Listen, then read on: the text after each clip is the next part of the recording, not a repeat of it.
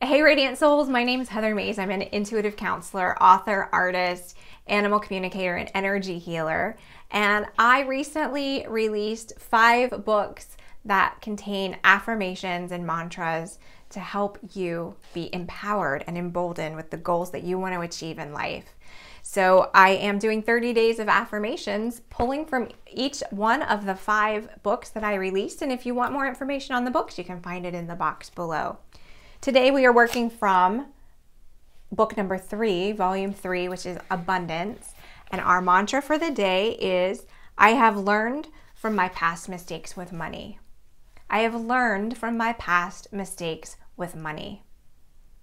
So as we do every day, if that feels like something you want to work on for yourself, write it down, say it out loud a couple of times, put it on a Post-it note where you can see it, and work with it throughout the day today. How does it make you feel? Does it seem like you have some work to do in that area? Is that something that makes you feel stronger and better and more empowered? If it does, great. I hope you use it and adapt it as you need to for your day. I'll see you next time. Thanks.